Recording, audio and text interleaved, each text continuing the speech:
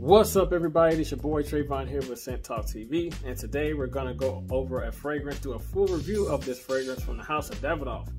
This is an underrated fragrance that doesn't have a lot of talk, no hype at all, and I don't know why, because it's a very, very good fragrance for the price that I got at my, my local Marshalls. So without further ado, let's jump into it. So from the house of Davidoff, we got Davidoff The Game.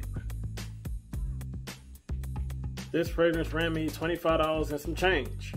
And here is the bottle. The bottle resembles like a stack of poker chips. So the game, casino game, yeah, you dig it. Kind of cheesy, but it is what it is. What I get out of this fragrance is a beautiful initial blast of juniper berries that give you like that fougere pininess, and with that gin in the opening. In the top, you get some juniper berries and some gin. Now that gin gives it that white booziness, like a little bit of a lime freshness with that gin as well, mixing very well with that fougere pininess from the juniper berries, giving it also like a dry fruitiness to this fragrance in the opening. This really doesn't have like a strong alcoholic blast in the opening, at least to me. So that's a plus as well. It opens up beautifully.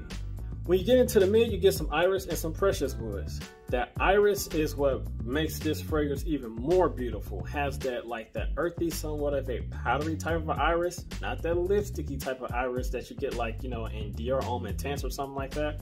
But the iris that's inside of here is like a bright floral, white floral type of a iris. The reason why I say white floral because with that iris and that gin note, man, it works so well with each other, as well with those juniper berries. It meshes so well with each other, giving it like a white, boozy, violet, smooth, soft, fruity, dry, fruity scent thus far in this fragrance once you come from the top into the mid. I don't really get any of that, precious woods, but I don't get really a woody aspect to it. It's mainly, that iris and that gin as well as the juniper berries so far. So the woods, not too much. Probably a little bit in the dry down I get detected far in the background, but it's very, very, distant compared to, the notes that I've mentioned so far in this fragrance. So once you get into the base, you get some ebony wood. Now the ebony wood makes it a woody dark scent, makes it a little bit more darker, makes the juniper berries and a little bit of that gin and tonic type of a chord that you got out of here. It makes it a little bit darker and a little bit more sweeter as well. So mainly what I get out of this beautiful, beautiful fragrance for the price of $25 and some change, a white boozy, violet, earthy, slightly powdery, as well as a violet, if I didn't say violet already, which I think I did, dry fruity type of a scent from this fragrance. Beautiful, beautiful bang for your buck. I bought this before, didn't like it, and I took it back. I sprayed it on myself before I took it back, and on my way home, I regretted it. And when I came back to go get it, it was gone. But I went to another local Marshalls and found it. I hurried up and snatched it up because, man, I missed this fragrance. It was beautiful. On my skin, it's great.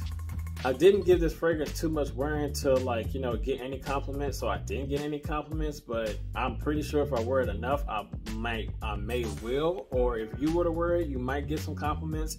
Had some people come to me, in forums say that they wore this fragrance and they got unsolicited amount of compliments in their experience. So longevity and projection, this is where it takes a little bit of a hit.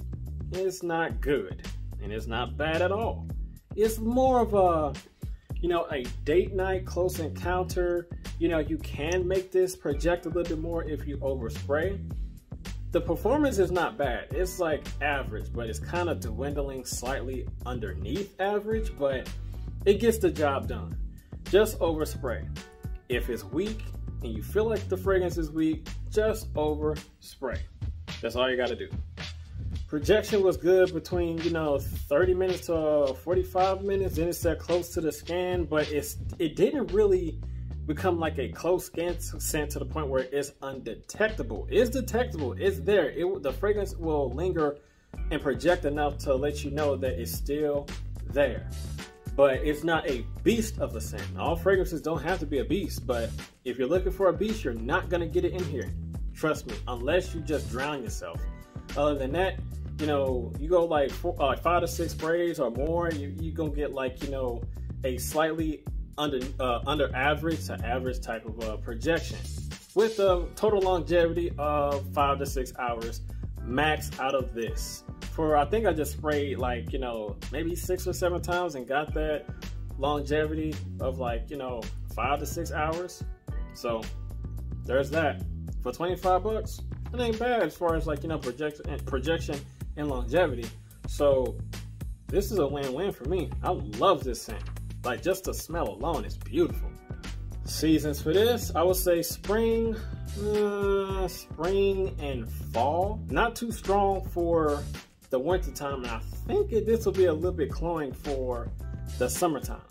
It has like some type of, it doesn't have like a deep sweetness or any type of like, you know, huge depth into it that, you know, that can be for like colder months.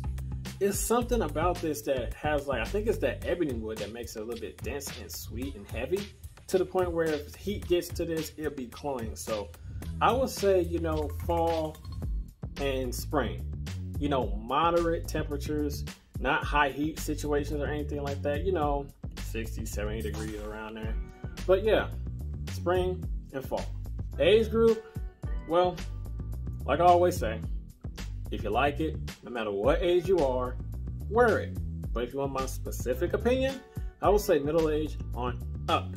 It doesn't have like, you know, that immature, playful, sweet, mass appealing sweetness, that immaturity for the younger crowds to appreciate, or the younger ladies to appreciate on a younger gentleman. But if you like it, wear it. Doesn't matter, because this, give it a chance. Ignore the negativity. Just try it for yourself. If you don't like it, that's cool. But man, this is a very attractive scent. I love this so much. This is my top 10 cheapies thus far this year. So that's all that I got for Scent Talk TV. Ladies and gentlemen, as always, you know what to do. You gotta like, comment, share, and subscribe. And hit that notification bell so you don't miss anything. And I will see you guys in the next video. Be safe out there and be blessed.